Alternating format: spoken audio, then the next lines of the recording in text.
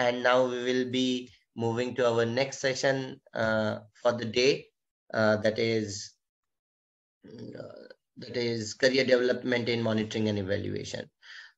So before we move into that session, I just want all the participants to use their Zoom reaction windows and give me a thumbs up if they are all here.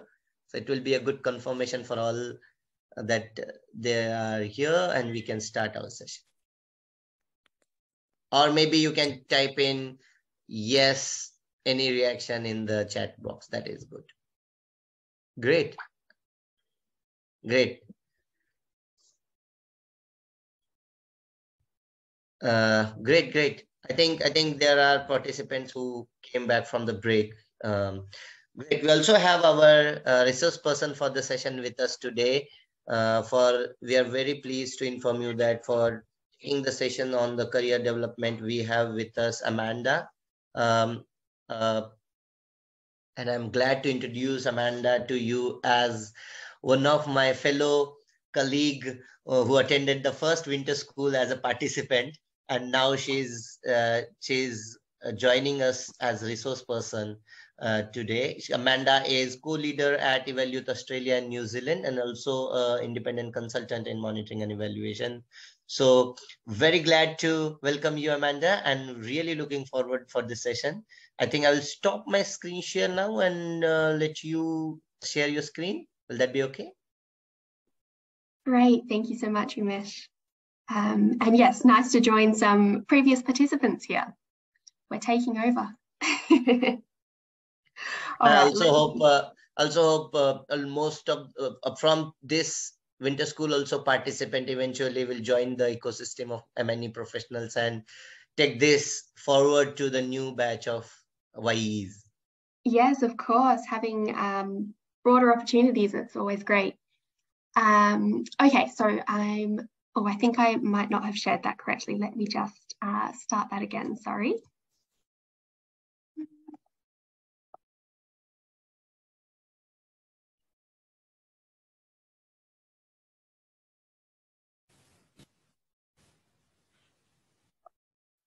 Okay, here we go. So hello everybody. As Umesh mentioned, my name is Amanda. I'm a young and emerging evaluator from Australia. I have been a previous participant in the winter school, previous resource person and the organising committee. So it is definitely something that opens lots of doors. So to build on what Umesh said, it's a great opportunity to get involved in other activities in the evaluation ecosystem as well. So in terms of what we're going to be discussing today, I've put together some materials for career development in evaluation.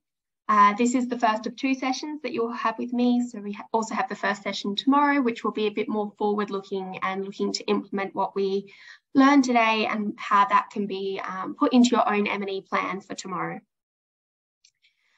So the materials that I'm going to be presenting today and tomorrow were developed as part of a consultancy with support from Eval Youth, the Global Evaluation Initiative, the P2P Career Plus hubs, and UNFPA, of course.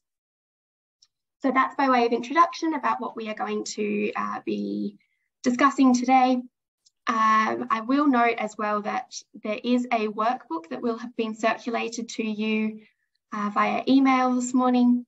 We will be working our way through some of the exercises that are in that workbook. So if you can download that from the Google Drive, that will really help you to really get to practice some of what we're learning today. I will also post the link for the workbook in the chat. Yeah. I did not know whether it is intentional or not, so I thought I'll check with you. No, not intentional. Thank you. Good to know. It seems to do it when I have my controls. So let me see if I can do that again. Great, thank you. Okay, so I have shared the link for the workbook in the chat. Please note that you can't edit this online, so you will need to download a Microsoft Word version to complete. Okay, so in terms of what we're going to be covering today and tomorrow, we're going to look at some of the really key questions about career development in evaluation. So we're going to be looking at why you may be pursuing a career in evaluation, what it really is that motivates you about evaluation, We're then going to be looking at what the career evaluation landscape looks like, where there are career options, where you fit within the broader landscape, those kinds of questions. We're then going to discuss a little bit about what some of the skills are that you need to be a successful evaluator, look at ways that you can gain these skills, and then, as I mentioned, tomorrow we're going to be covering more of a forward-looking plan. Now, I know that I am running a few minutes behind already, so I may run through some things quite quickly today. But if anything isn't clear when we come to the start of tomorrow, I'll give you an opportunity to express that. So apologies in advance that we may have to fly through some of this, but there will be a chance tomorrow to catch up if we need to. Okay, so moving straight into the content then. So this first module is looking about why you might want to pursue a career in evaluation. So what we're going to do with this module is we're going to hear from some more experienced evaluators about what it is about evaluation that draws them to the field. So while you're listening to these videos, think about if there's particular parts of the experts' stories that resonate with you. If you share some of the same passions, motivations, or interests in relation to evaluation, or if there's something completely different that draws you to evaluation. And we're going to have a quick exercise around this afterwards. Okay, so first we're going to hear from Deborah Rugg. So Deborah is the founder, executive director, and professor at the Claremont Evaluation Centre. Can somebody let me know if the audio doesn't work? Thank you. Becoming a professional evaluator maybe is a lifelong process that you evolve into over time. The need to next assess your own motivation for doing evaluation is really, really important. Are you motivated to do evaluation, to find, to apply methodologies and do the latest evaluation studies to give to just advance the field or to help inform a agency? Are you really keen on public accountability and holding people to account? Or do you want people to really learn lessons and improve programs? Or do you want to change the system? Or all of it? And okay, so you can hear there from Deborah that there's a range of different reasons that people may want to become an evaluator. So let's hear from a couple more experts. So next we have our very own Asela. So Asela is the president of the Asia Pacific Evaluation Association. He's also a national evaluation capacity development specialist with UNFPA and is a big champion for years in the region. So over to Asela. I became a MNE officer when I was young. Like 25 years ago, but accidentally. I was a program person. I was, involved in programming, and then the MNE officer left the organization, and I was promoted as the MNE officer. That's how I became MNE officer.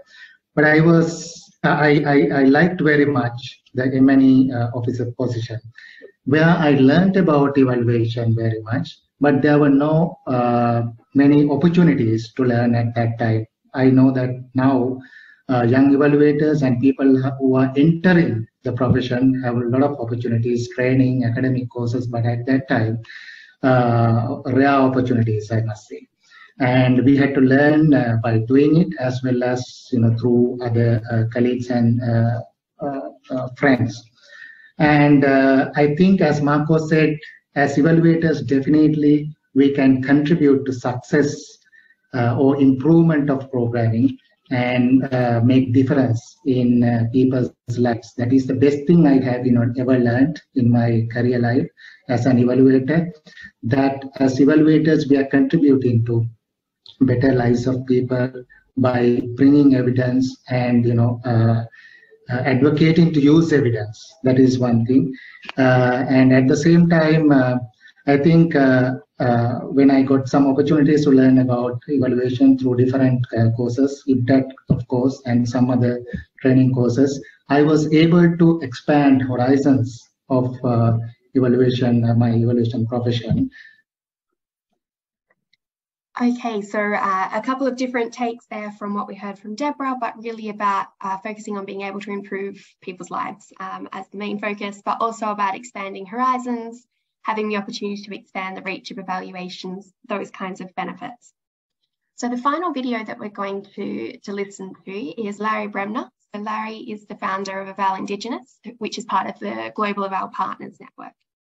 Evaluation has provided me with the opportunity to work with unbelievably wonderful, dedicated people around the world who are really working hard to improve the lives of youth, of adult learners, of communities. And so for me, the reason you become an evaluator is you can't change the whole world, but I always say if you can help change a little bit of the world to make it better for the people who live in that particular piece of the world, then that's all the reason you have for living and for being an evaluator.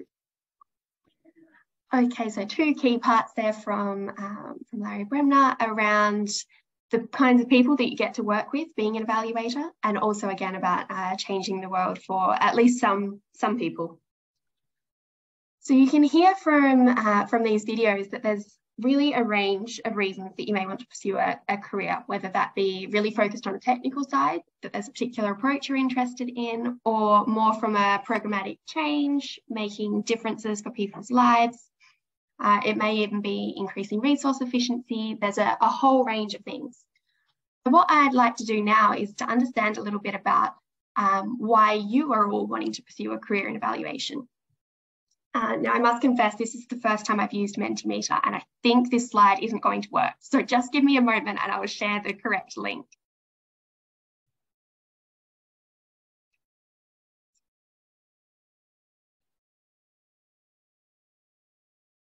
Okay, hopefully that link in the chat will take you to this Mentimeter poll. If not, you can just go to menti.com and enter the code that's at the top of the screen here. And then I'd really love you to enter a couple of words or a small phrase around what it is that really draws you to evaluation and why you want to pursue a career in evaluation.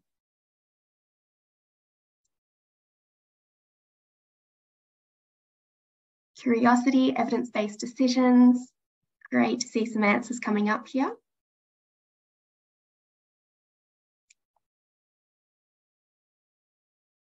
Great. So really a strong emphasis on doing good, making good changes, making sure that those changes are based on evidence, assisting in policy making. Okay. Being a professor in evaluation, so having that opportunity to teach other people, measuring scale of impact. That's great. Thank you so much for participating in this. So we can see even within your responses that there's quite a range. There's some similarities, but there is also quite a range of reasons that you may want to pursue a career in evaluation. Focusing on what it means for implementation. A lot about curiosity and wanting to understand why and how things happen. Okay, great. Thank you for that. That really helps me to frame the rest of the session around what it is that draws people to evaluation and making sure that it's relevant for you all. So thank you for participating in that. Okay, now let me just get back to my presentation.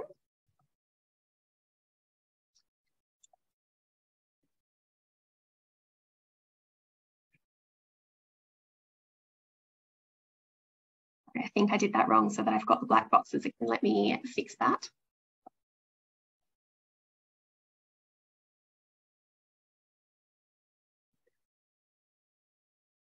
Okay, I did have a spot here for questions, but given we haven't covered a lot and we're a bit pushed for time, I might keep moving through. So if you can save your questions maybe until the end of the session, I think that will be the way to go. Okay, so module 2 looks a little bit more at what the career landscape is like, what careers are available in evaluation, those kinds of aspects. So first, what I'd like to do is just introduce this idea of the career landscape. So if you think of the evaluation sector as a whole, as with most sectors, there's two main parts to it. There's the supply side and the demand side. So on the supply side, we have evaluators. So these are the people with the skills, the knowledge, and the experience to really be able to conduct evaluations. So this may be individual evaluators, such as employees or consultants, but it could also be collectives of evaluators. So volunteer evaluators, volunteer networks, consultancy firms. So anybody that supplies evaluation experience is kind of framed on this side. On the demand side is people who have initiatives that need to be evaluated. So this is your commissioners. So this could be the public sector, could be private sector, could be international development sector. So this is really anybody that has anything that needs to be evaluated. You'll notice that there's this crossover in the middle. And so this is because, especially at the organisational level, some organisations can act as both. So you'll see the example there is the government. So the government may have a project that needs to be evaluated, but they may also have an independent, an internal evaluation team. So they kind of sit in the middle in that context. We've got this kind of third subset in the landscape as well, which is the evaluation, capacity building and knowledge generation roles. So this is roles within universities or research institutions. So the person in the Mentimeter that said that they're a professor in evaluation, they would fit into this category. And the final section that we've got is these peripheral roles. So this is less focused on organisations and more thinking about individual roles. But there may be some roles that employ evaluation skills, but aren't necessarily strictly evaluation roles. So this may be a grant manager who has to evaluate the different grant applications that come through along. So it's not technically an evaluation role, but they do use a lot of evaluation skills. So that's very briefly the career landscape and kind of how you can conceptualize it to see where you fit in relation to the broader context. What I'd like to do now is move on to one of the exercises in the workbook. So I hope that you have all been able to access the workbook. If not, the link is in the chat. And so what I'd like you to do is there's a blank version of that diagram on the previous slide in your workbook. And so I'd like you to think about where you fit in your current role, where that sits in the landscape, and perhaps think about your 2 or 3 previous roles and think about where they fit. And then use a dotted line to think about where you want to move next. So I will give you probably about 10 minutes to work on this. But if I can get you to pop into the chat when you have finished this exercise, it really helps me to just not keep you waiting if you finish much sooner than the 10 minutes. Yeah, Amanda, it will be great if you can, take a example and showcase also. Many of the participants may also not be relating to it. So it will be great if you can take an example about anyone you know that, okay, in this hypothetical situation, this is the transition. So it will help them. Sure, no problems. Let me just go back to here then. So perhaps I as an emerging evaluator, obviously have a very short career path at the moment, but I can kind of map where I have come from. So I've been working in evaluation for about 4 years, but I am still in my first evaluation related role. So I would say that I started kind of out here in an external field. And then I came probably in through the capacity building in that I was a university student. I studied a little bit of evaluation. And then I now sit in the evaluator supply side. So I work for a consulting company as an independent consultant. So I would now say that I fit in this supply side here. And then in terms of where I want to go, I really enjoy practicing evaluation. So I would say that I probably want to stay somewhere in this supply side. So that's kind of the progression that you can see in your workbook. You'll see that there's a box for external field. So you may have started somewhere else and then have moved into evaluation. So I hope that is clear now. If not, please do put any questions in the chat or feel free to unmute and ask away. So we just had a comment in the chat about whether you actually have to draw the lines on the map. If it's too hard to edit the diagram or to draw, then it is fine to just kind of map the transition in your head. It's really just to get you to think about where you currently are and what other opportunities are available to you. And again, if you are trying to access the workbook, you cannot edit it online, so you need to download a copy. Yeah, and just adding a comment that when Amanda means peripheral roles which use M&E, it may refer to various roles that you will be doing either in various sectors, health, education, policy, governance, and even whereas your job is not full-time related to M&E, but you are connected with M&E in some small works. And eventually, if you want to join either evaluation networks as a volunteer or as a professional, so this is the supplied side is what she meant.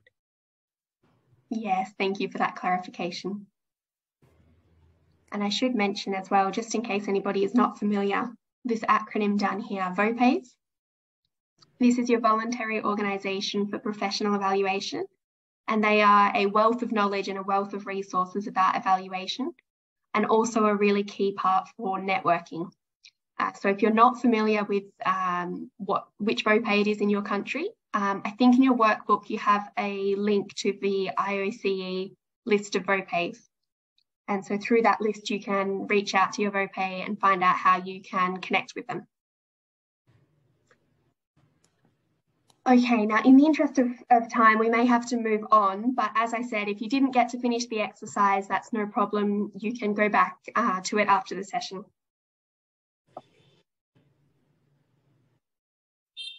Okay, we were going to do a couple of polls here, but I am aware that I'm running behind schedule, so I might skip those. Sorry, production team, for making you put those together and then not using them, but I might skip straight through some of the content.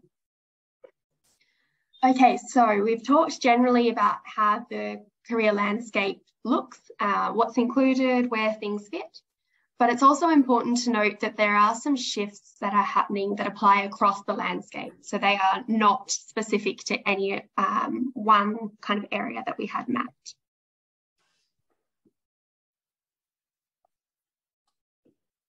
Okay, so you will probably be aware that evaluation is always changing, pivoting, adapting. There's always new knowledge being developed.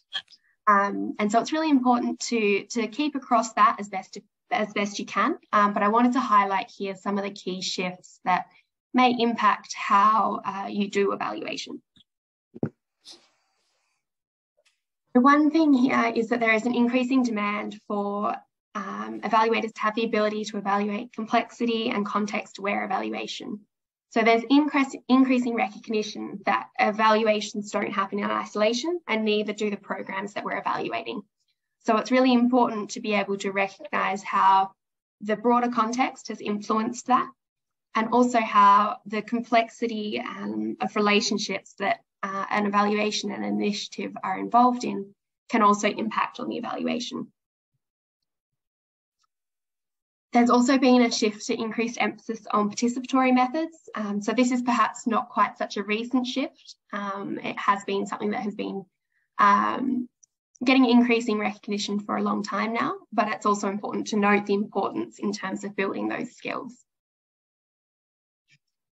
There's also a focus on cross-cutting issues like human rights, gender mainstreaming, and sustainability. And so by this, I mean that there is an increased emphasis on all evaluators being able to evaluate these issues to some extent.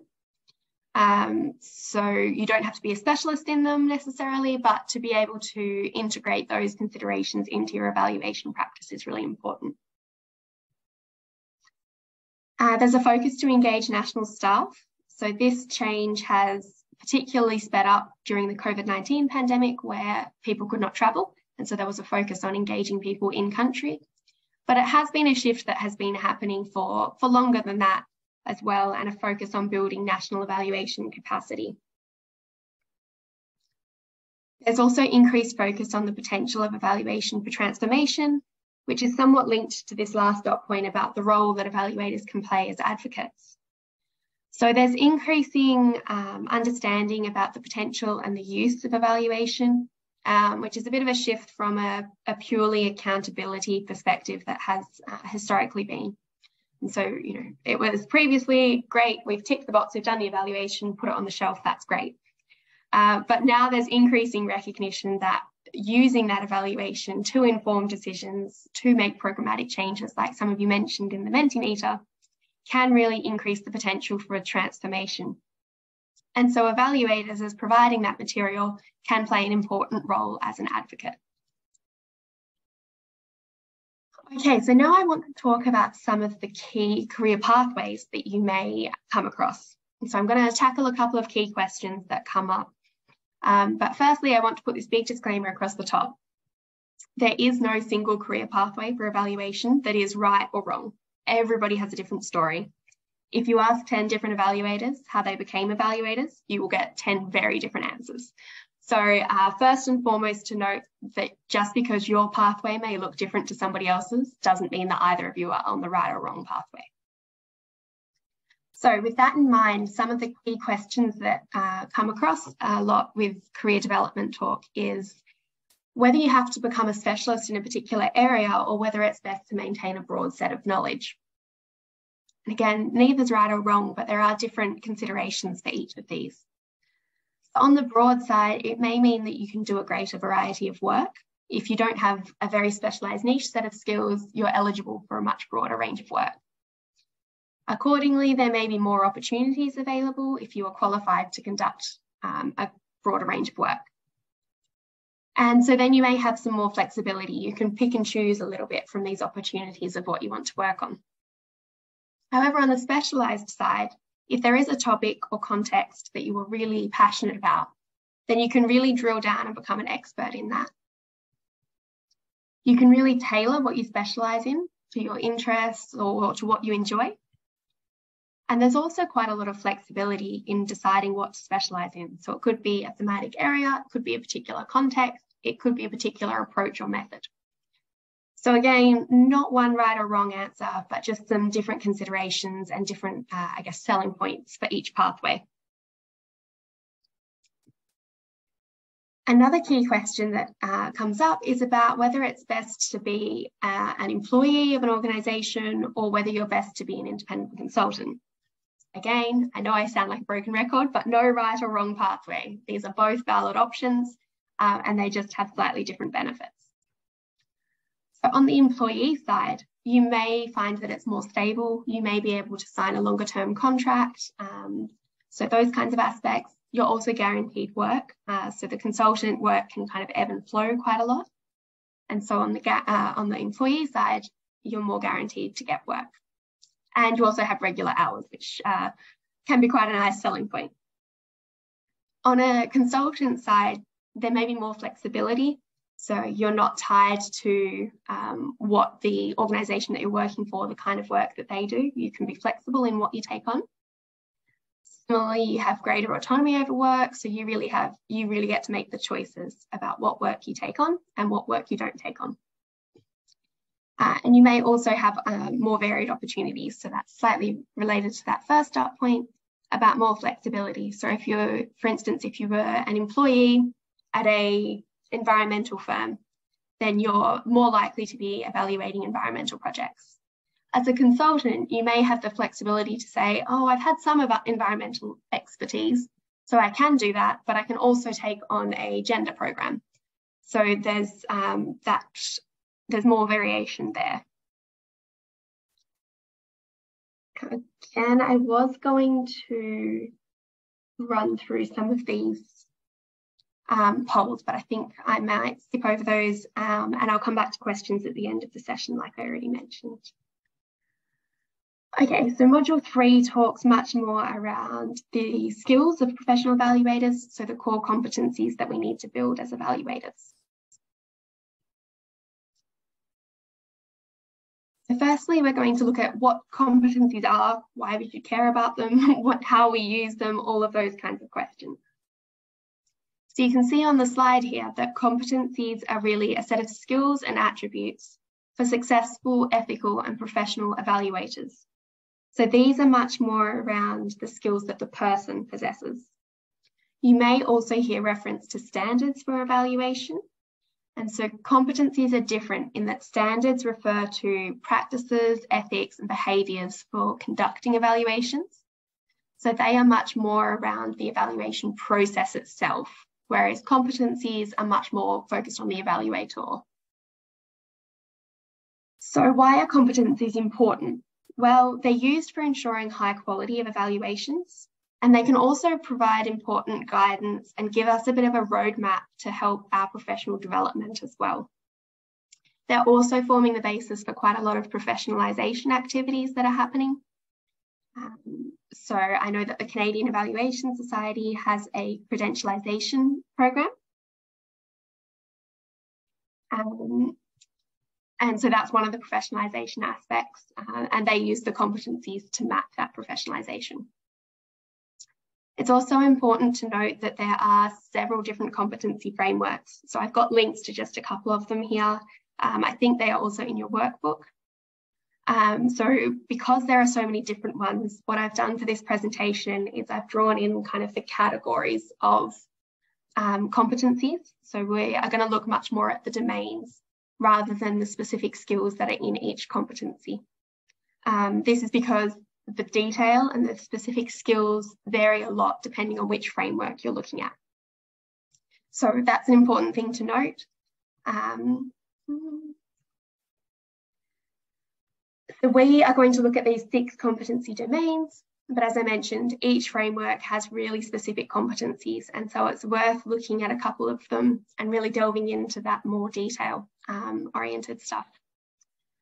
So I'm just going to run through briefly what each of these mean, and then we're going to do a quick exercise to get you to think about how they apply in the real world. The first domain that we're going to talk about is evaluative attitude and reflective learning. So this is very much about embodying evaluation in your own thinking and being able to look internally and apply evaluation thinking to yourself as well. So this is really having an interest in critical thinking, being committed to evaluative thinking, not just when you're conducting an evaluation, but more generally as well.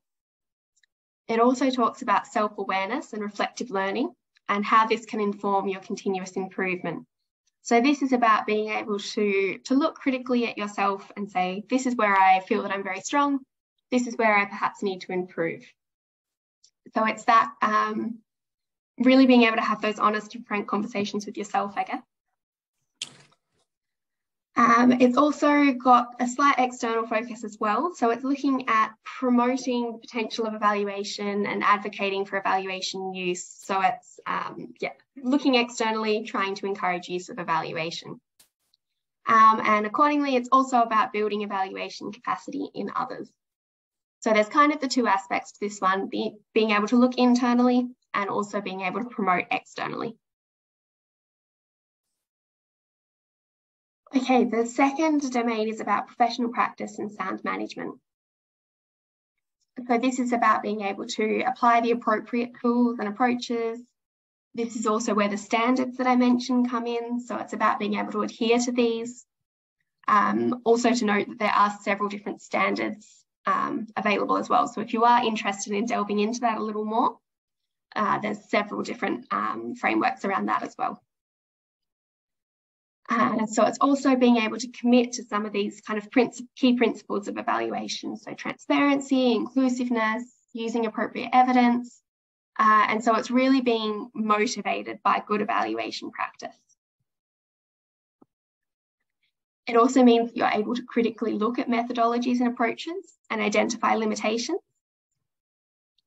And then the project management side comes in here as well. So it's about your skills to define, negotiate, scope, plan, and really just manage the evaluation process.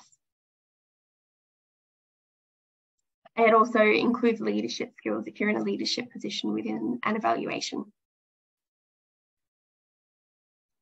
Okay, the third aspect that we're going to run through is evaluation theory and knowledge. So this is really looking much more at the theoretical aspects of evaluation. So being across particular models, approaches, methods, tools. And it's also really being able to systematically inquire and really critically look at things. So it's literature review, being able to interrogate logic and coherence, being able to understand data validity and reliability, and really just being systematic in your approaches. On the technical evaluation skills, this focuses much more on the practical skills that you need for evaluation. So this is one where, as new approaches and new knowledge around evaluation comes out, that this is something that really evolves and evolves a lot through your career as well, through gaining experience. So this is things like being able to assess program availability, being able to frame topics and questions, and being able to appropriately apply the evaluation criteria. So it's one thing to be able to say that you know the criteria, but then having the knowledge and the skills to be able to apply that to the certain context. It's also about sampling methods, stakeholder engagement, evaluation design. So you can see that this is much more about the practical nuts and bolts of doing evaluation.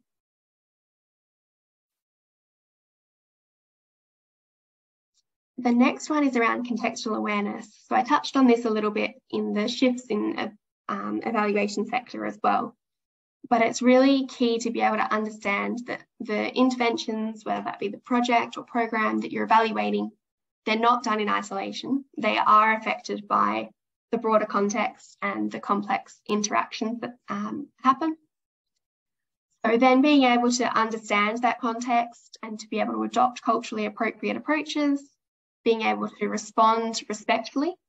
So it's one thing to be able to identify that the context is having an impact, but then being able to actually respond in an appropriate manner is really important. Also about understanding and handling complexities in systems, being able to clarify diverse perspectives.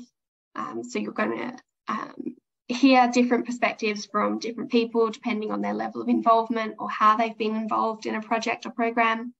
And so being able to clarify and understand how all of those fit together is really important.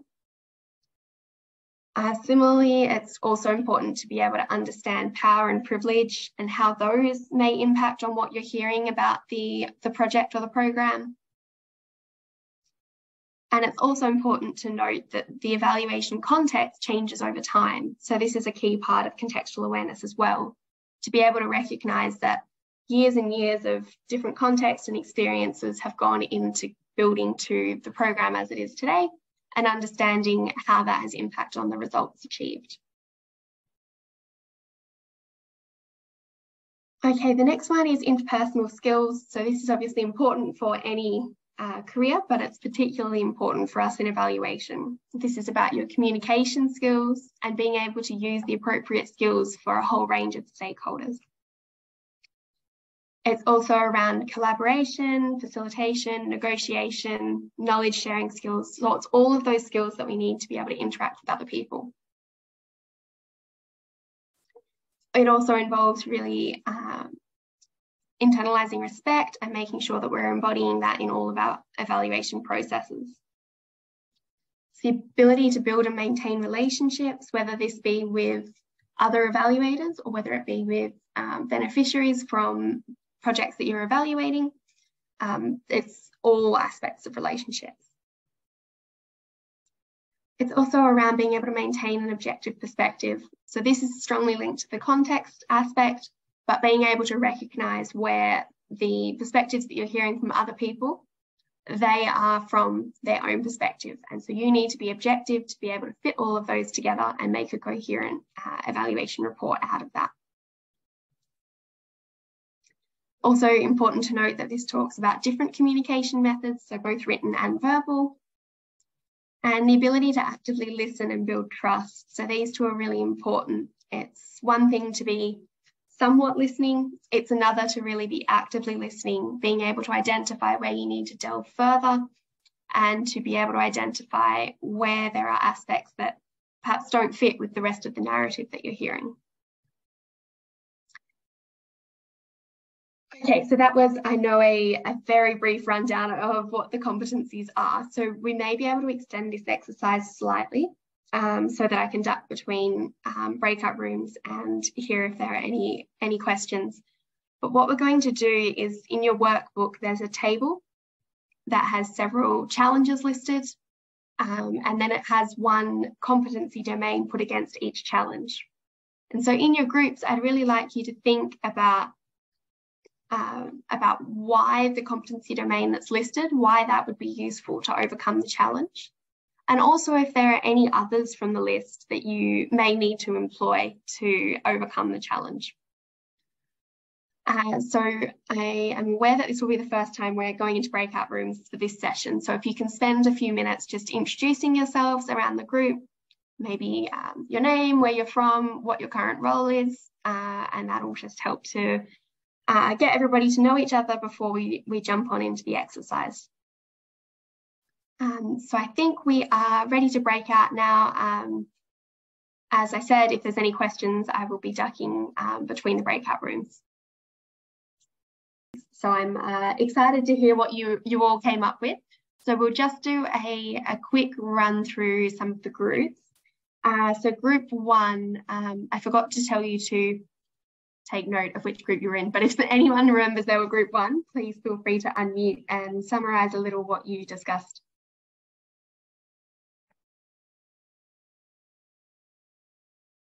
We are not sure about our group. I don't know which group we are.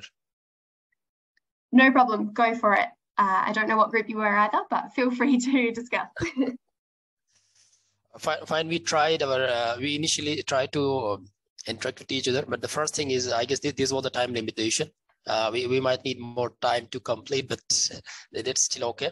We introduce each other firstly, try to know each other, and then understand the assignment. So the first challenge listed here is the scope of activities has been changed or increased after the evaluation has been started already. So we try to add more competencies. The two were already given. The first was the professional practice and sound management. Secondly, we thought that there needs to be addition of interpersonal skills. The reason means we need to communicate, and with it could be the donor, it could be the implementing team or other stakeholders, and we need to collaborate. So these could be the third or second edition of the competency area. And secondly, we had decided another area, that's attitude of the personal attitude of the evaluator. So this means the level of honesty towards the duty and the commitment towards the task. This is what we have thought. And again, I'm sorry, we couldn't conclude due to the limitation of time. We could have done well, but the time was the constraint. Thank you so much. That's already great. Thank you so much. I know that we were a little short on time, so I appreciate you bearing with me and getting through as much as you could. You're definitely correct in all of these, that there was interpersonal skills. Communication's obviously a key, and particularly when you're negotiating here. So that's why the sound management is in here. So the person who is asking you to evaluate more activities may not necessarily be familiar with evaluation. And so that's where the evaluative attitude comes in. And it's an opportunity for you to really facilitate learning on their part, and to really identify why this is a problem and why it is important to be clear on the scope before an evaluation is started. So you're spot on there. Did anybody else discuss challenge one that wants to add anything to that discussion? Yes. Yes. Hi, Amanda. This is Sadaf. Hello. I don't remember the group number, but there was Nisar and Nova, and I think Ramona, some of the participants with me. We were 8 people.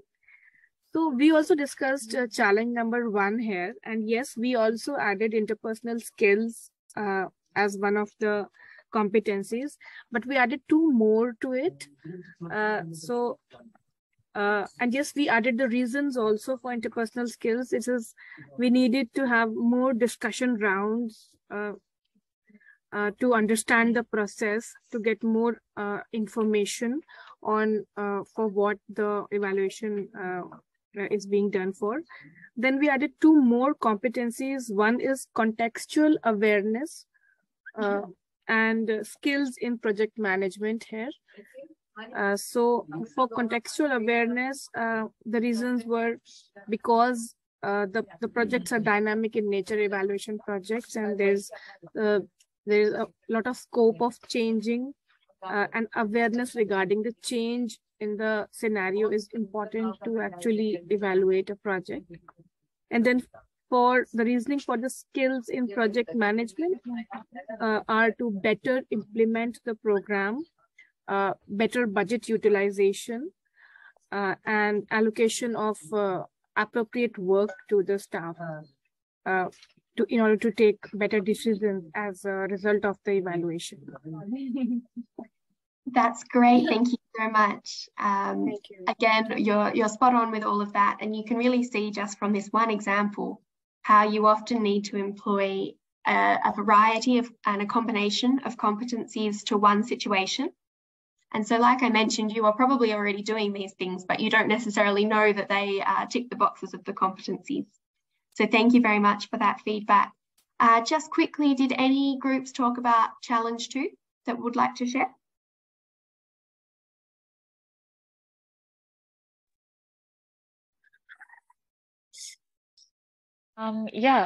If I may go ahead, Amanda. Yes. We were talking with, I think there was Shiny and Shreya, and there were a few other people who were there. We discussed this particular problem by saying that if we do not have experience, we should not just limit ourselves or try to change the methodology, but in fact seek training. Or at the same time, if we can also rely on our own network of say people who are also volunteering in similar spaces or working in similar spaces who might have expertise. So to get their honest opinion on this particular approach. Second, and we also talked about reading up on contemporary literature, which is surrounding that particular idea. That's great. Shiny actually wrote in the chat, and that is also seeking out training. She asked for any specific skill, and one of the suggestions also given by one of our group members was to have a snowball approach or a focus group discussion to understand the pros and cons of this particular new method.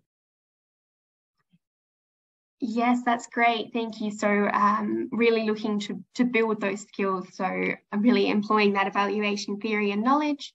And so you've also mentioned the interpersonal skills in terms of drawing on your own networks, and also a bit the evaluative thinking and attitude as well. So to be able to recognize that this is perhaps a limitation in your own knowledge, and then to be able to identify where you can go to get that knowledge. So that's really great. Thank you. And just quickly, did any groups talk about Challenge 3?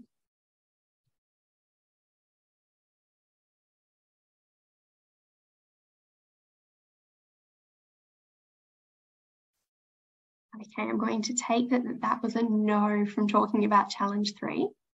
Amanda, we also did this. Actually, we did for 3 challenges, and this was also one of the one we also did this. It's from the same group, group 6. So we were feeling that this kind of situations we have faced, and we were thinking that using the term flaw altogether would be a negative impact to the entire thing. So we thought of remodifying and modifying the methodology and understanding, putting it together that how if this can be remodified.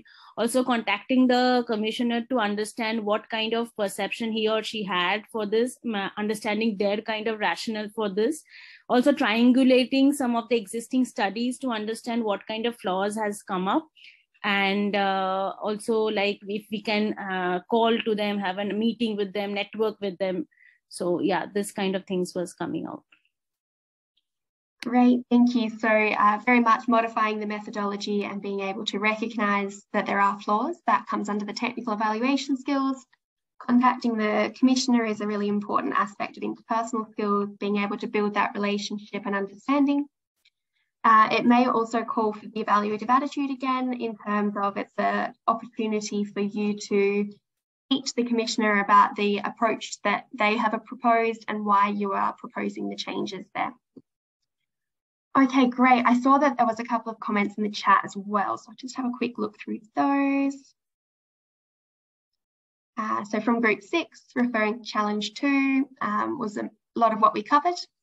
And Emily, hello. Emily's one of my FL Youth Australia. people. Conscious of time, thank you. So really talking about management skills to be able to manage scope, ability to adapt, the evaluation plan. So that's a really important skill. Interpersonal skills to be able to propose recommendations and frame those, like you mentioned, in a way that isn't negative to the relationship between the commissioner and the evaluator. So that's really great. I did see that there was a hand that went up. Tapani, I think. Did you want to say something? Actually, I just wanted to tell the interpersonal skills for the third challenge, because it requires more when we negotiate with the commissioner especially. So anyway, you have just put the... Thank you. Sure. And you mentioned an important word there as well around negotiation, which also comes under the sound management skills as well. So, again, you have all grasped the message of the exercise is that often you need to employ a combination of skills to overcome challenges and to respond to situations. Now, I know that I am a little over when I was meant to finish, but just quickly, is there any questions at all related to what we've covered today? I will check in again tomorrow. So if anything does occur to you overnight, we can discuss them tomorrow, but I just thought I'd check now if there's any questions.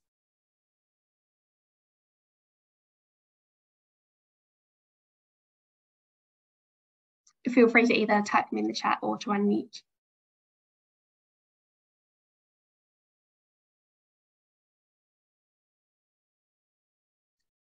Okay, I think that's a no.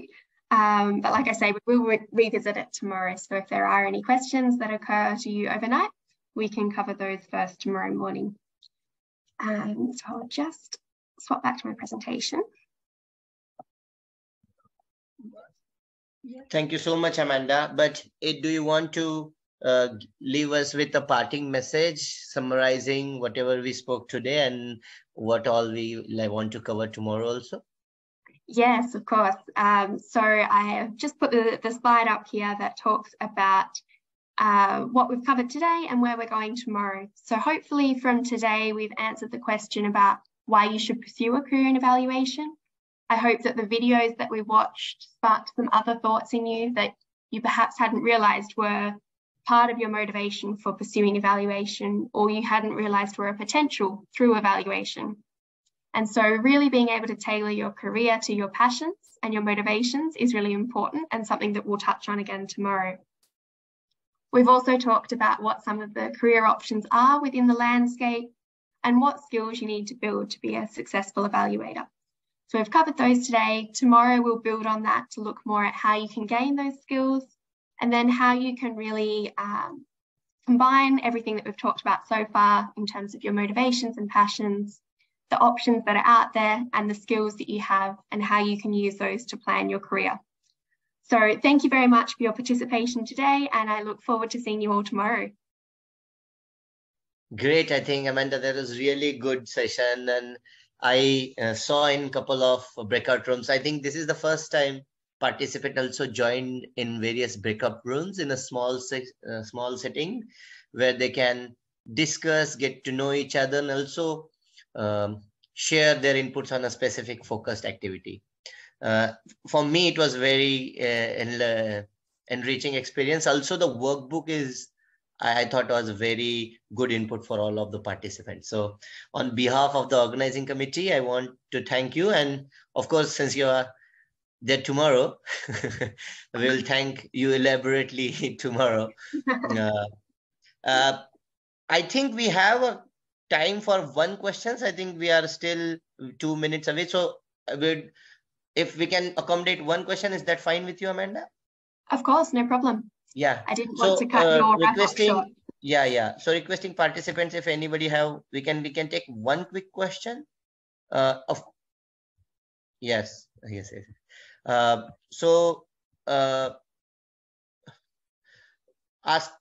We'll request any participants to unmute themselves and ask one question, and then we will summarize for today and again conclude this session.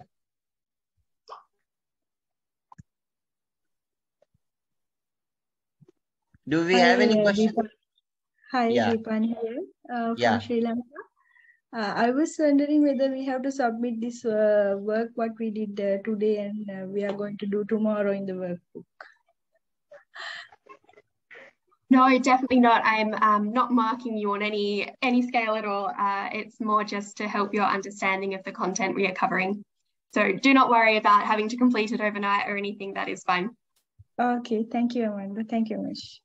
Great. So requesting Amanda, requesting everybody to kind of open their videos so that we can have a group picture with Amanda. And also, meanwhile, I will share that there is Asia Pacific Evaluation Journal of Evaluation. As I shared yesterday also, encourage all of you to write and check out our website, and we periodically call for papers to submit your articles. We'll be very happy to reach out and read whatever articles are published in the journal, and also you can contribute.